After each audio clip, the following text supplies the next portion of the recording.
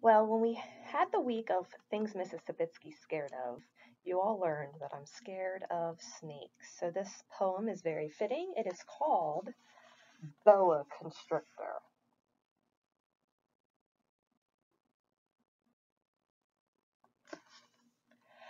Oh, I'm being eaten by a boa constrictor. A boa constrictor, a boa constrictor. I'm being eaten by a boa constrictor and I don't like it one bit. Well, what do you know? It's nibbling my toe. Oh, gee, it's up to my knee.